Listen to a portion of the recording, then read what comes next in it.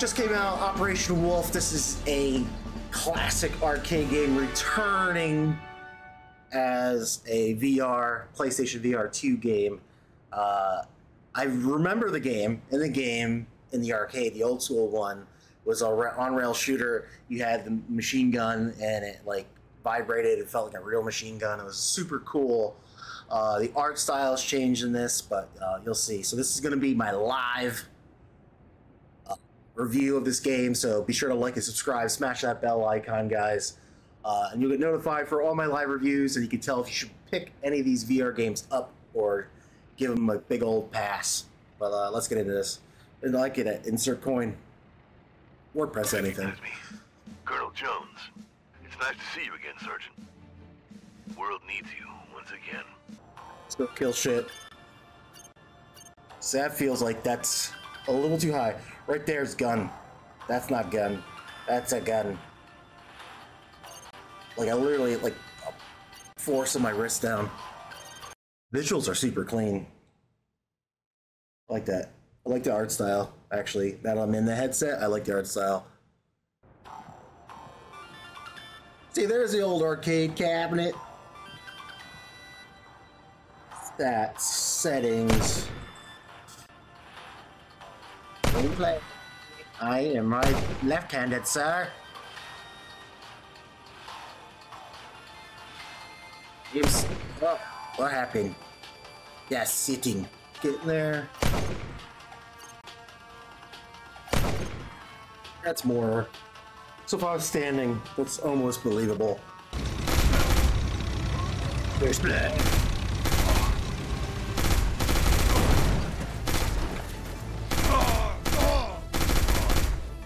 Is that a bad guy? Alright.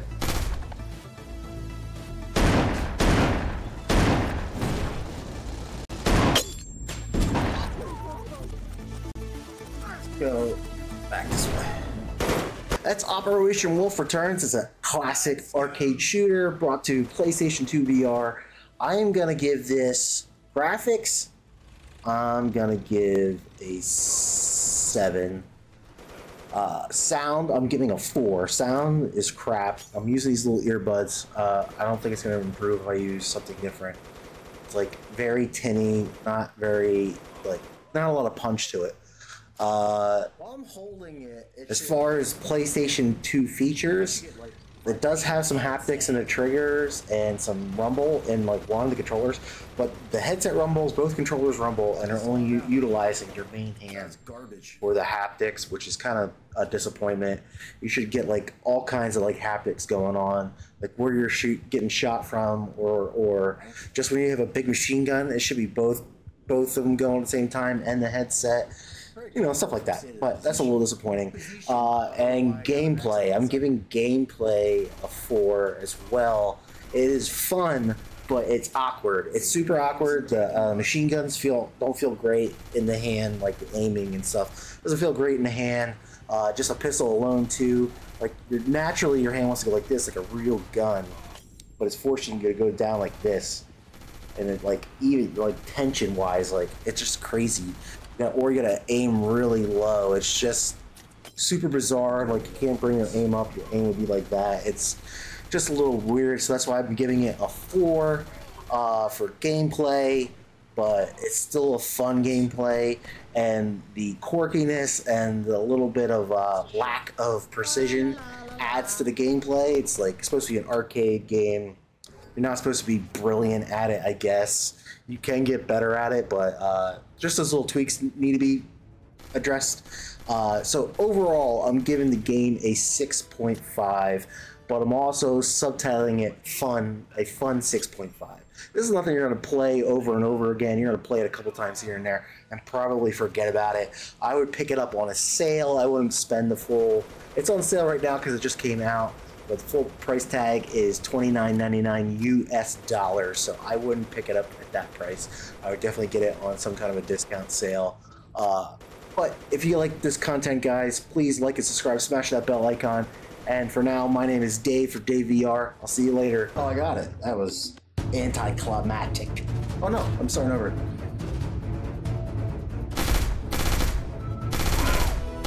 Thank you. intel was good. That's the radar station. Go for it, Sergeant. Stay alive and burn it all down. With a pistol.